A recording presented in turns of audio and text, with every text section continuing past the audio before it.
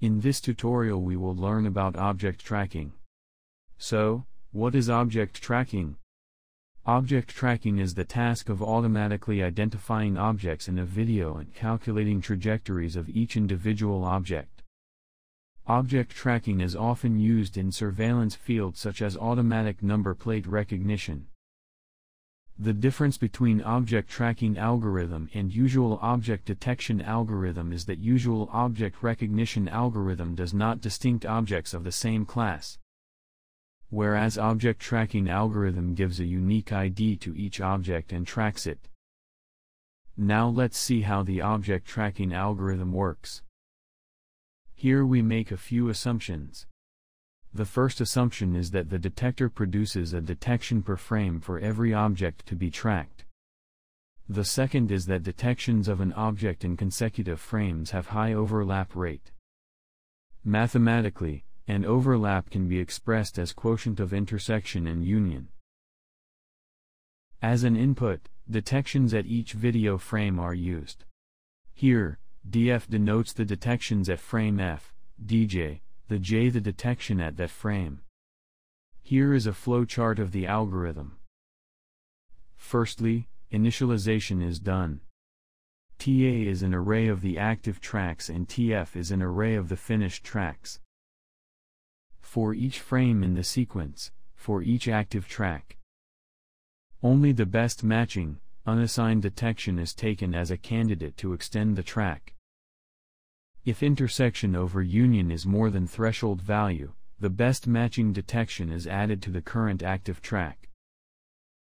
Otherwise, if tracks without at least one detection with a score above sigma h and with a length are shorter than t-min, the current active track is added to the finished track array and is removed from active tracks array.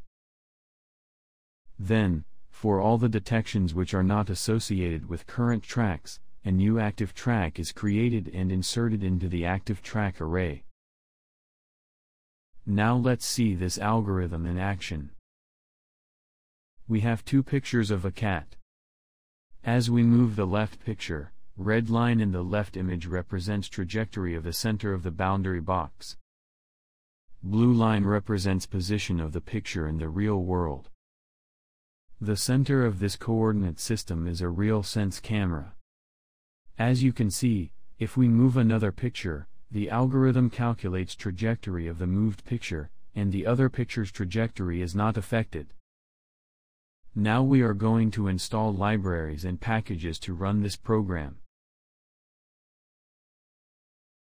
As a base program we will use YOLOv5 and MoPy.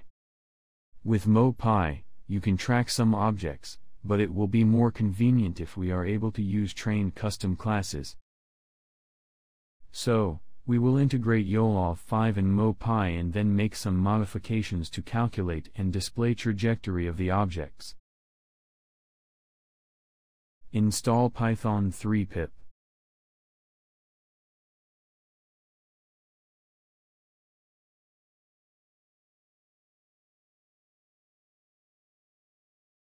Upgrade PyYAML library. PyYAML is a full-featured YAML framework for the Python programming language. Next, install TQDM. TQDM is a Python library that allows you to output a smart progress bar by wrapping around any iterable. Install Cython. Cython is an optimizing static compiler for both the Python programming language and the extended Cython programming language. Now install NumPy.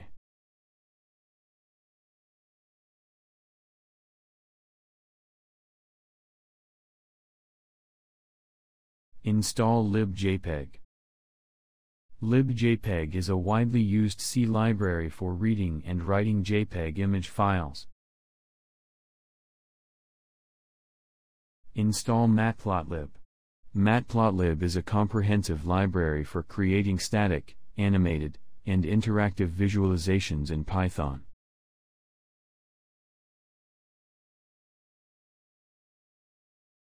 Install gfortran.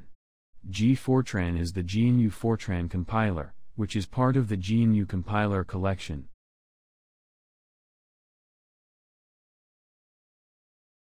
Install libopenBLAS. OpenBLAS is an open-source implementation of the basic linear algebra subprograms with many handcrafted optimizations for specific processor types. Install Jetpack. Jetpack is a standard software library for numerical linear algebra. Now install SciPy. SciPy is a collection of mathematical algorithms and convenience functions built on the NumPy extension of Python. Install typing extensions. This package enables use of new type system features on older Python versions. Now we are going to install PyTorch.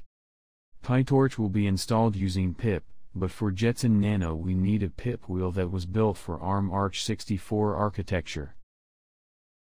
Go to this page and download one of the PyTorch binaries from the list. Click the triangle next to installation label. Basically, we have to copy and execute these commands one by one. Firstly, copy the link and paste the PyTorch version you will use.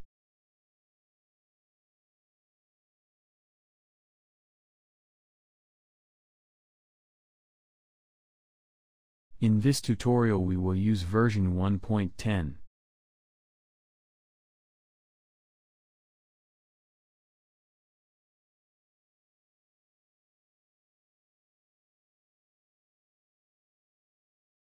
Copy the second line and install required libraries.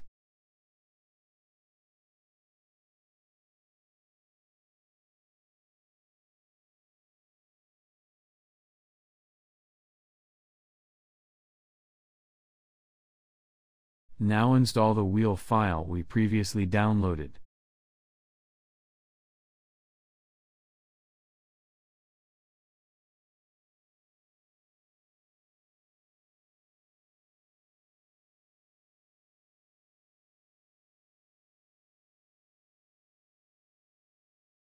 Now we are going to install Torch Vision. All you have to do is just to copy and paste commands under the Torch Vision label. Firstly, install required libraries.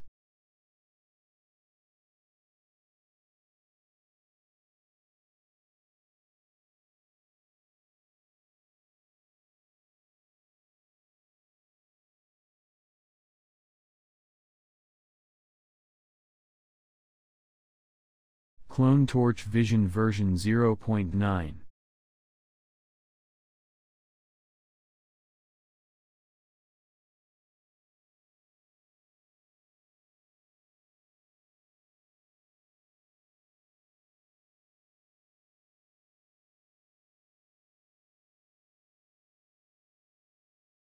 Move to the Torch Vision directory.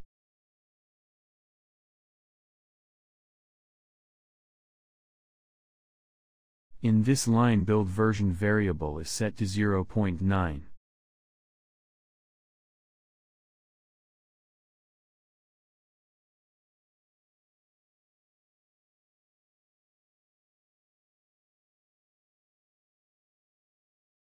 By executing this command, Torch Vision build will begin.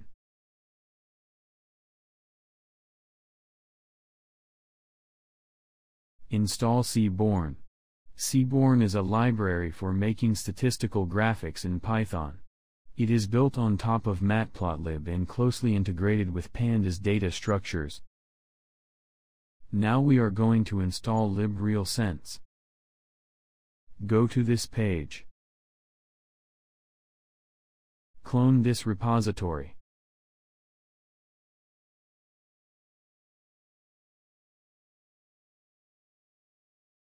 Move to install RealSense SDK directory. Before executing build Librealsense shell script, we need to do some modifications to avoid building process stopping due to memory shortage. Go to the install RealSense SDK folder. Open the build Librealsense shell script. At line, time make jnomproc, change nomproc to 1. Execute build Librealsense shell script.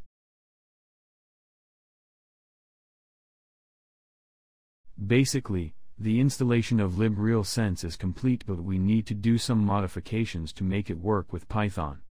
As you can see, the program shows that Python files should be in this directory. But actually RealSense related libraries are in another place.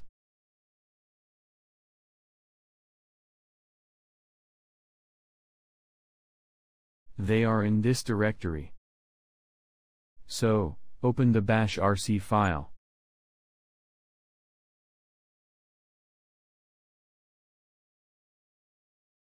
And modify the last line. Source bash rc file to apply changes immediately. Check whether you can import RealSense normally. Install Fire. Python Fire is a library for automatically generating command line interfaces from any Python object. Install FilterPy. This library provides Kalman filtering and various related optimal and non-optimal filtering software written in Python. Now a few things about Pillow library. If you run the program and get an error like this means that you have not installed necessary libraries before installing Pillow using pip. In this case, run these two commands. Then uninstall Pillow. Finally, install Pillow using the no cache dir option.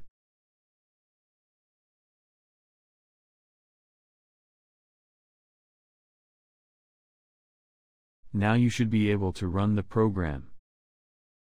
Now let's see the code. Firstly, we import the necessary libraries.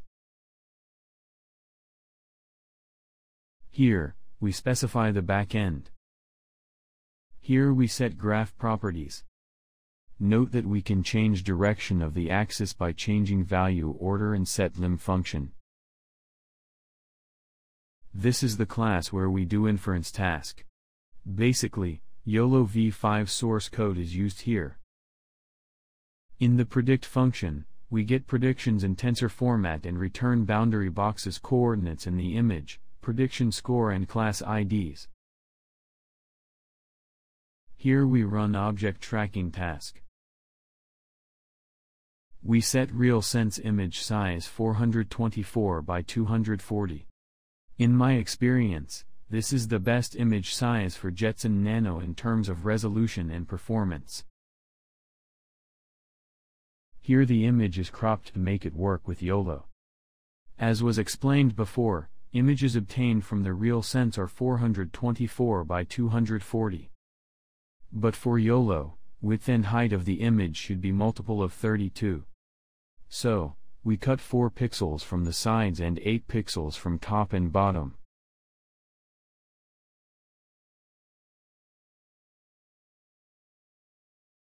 Here we draw trajectories all tracks. This is the center point of each boundary box in the track. This is the distance from the camera to the center point of the image. If there are no trajectories, a new trajectory is added. Note that we store each trajectory's name and its coordinates as an array. Trajectory coordinates are stored as a queue with limited size. Here trajectories are updated with new coordinates. If there is a trajectory with new ID, we add this trajectory to an array.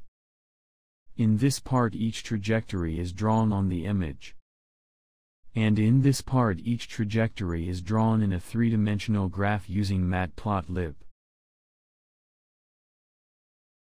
To run the program, download it from Google Drive. And execute detect and track with RealSense Py script.